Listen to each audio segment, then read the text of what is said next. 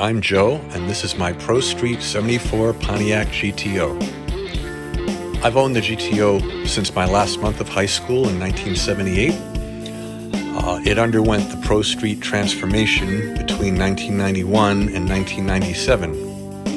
It's not perfect and not a mega horsepower quarter-mile beast, but she's a brute, and I built her mainly to drive and show.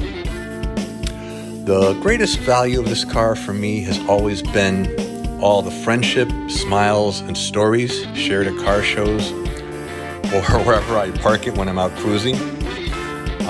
It's brought me and so many people so much happiness.